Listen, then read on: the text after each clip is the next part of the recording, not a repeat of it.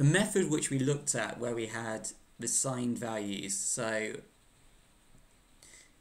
where's my ballpoint pen? Where we had this as being 0, 1, 2, 3, 4, 5, 6, and 7, and on this side we had 0 again, this time minus 1, minus 2, minus 3, minus 4, minus 5, minus 6, minus 7. Converting it this way is actually bad. I'm going to show you why it's bad. Let me give you a sum. So we're going to have 0, 1, 0, 0 plus 1, 0, 1, 1 signed. So let's have our values at the top, 1, 2, and 4. We don't include this number here. So we're dealing with 3 bits, 1 bit, 2 bit, 3 bit. So we know that this number here is a positive number because it's a 0, and it's a positive 4. We know that this number here is a negative number, and it's negative 3. So really what we're saying is 4 plus minus 3. Now if you don't know what the answer is to this, get a calculator out. 4 add minus 3 equals 1. So it's basically saying, what's 4 minus 3? So when we do this sum here, it should equal 1 in binary code. Let's have a look.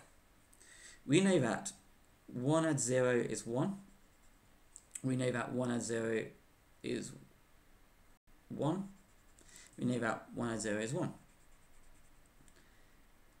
Which equals 4 plus 2 plus 1, 7. So we're saying using this method of converting these numbers from positive to negative, that 4 plus minus 3 equals 7. That is wrong. Using this method, therefore, is wrong. Let me give you another example. So, let's hope it undoes everything I need to.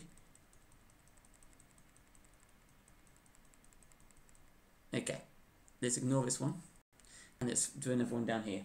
0, 1, 1, 1, 1, 0, 1, 1. Okay, we're doing a signed calculation again. So, what will this number be, and what will this number be? Work it out. If you said that this number is 7, correct. If you said that this number was negative 3, correct.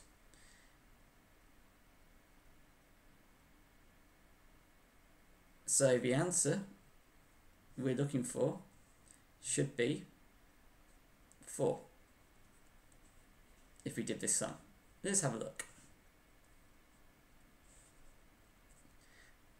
1 add 1, as we know in binary terms, it's going to give you a 0, carry the 1.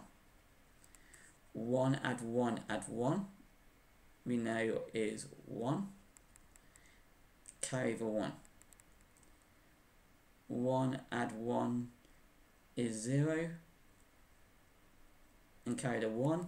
Now the very fact that we're made to carry the 1, it means it's an overflow, because remember these numbers don't count. But also, let's work out the answer. So let's put a placeholder values, 1, 2, 4. 7 plus minus 3, in this case, equals 2, which is incorrect. So yeah, again, this method of converting is wrong. It's not useful. It's easy to see on a human eye, but it's not an accurate way to do converting if you want to use addition or subtraction. I'm going to give you one more little reason why it's bad using this method of converting positive to negative numbers. And that is this. We've got two versions of zeros. So really we've got 0, 1, 2, 3, 4, 5, 6, 7. Imagine this was a number line. We've then got minus 0, 1, 2, 3, 4, 5, 6, 7. Having a positive 0 and a negative 0 is bad. It's bad because it will create errors, and also it's inefficient. It will make things slower. So that's what you need to know. You need to know two things. Number one, using addition, using this method of simply flipping it, of simply just changing the flag to a 1, means that addition and subtraction won't work, and also it's inefficient because we've got two zeros. So I'm going to teach you in the next videos another way of turning a positive number, let's say positive 4, into minus 4, but it's using a different method.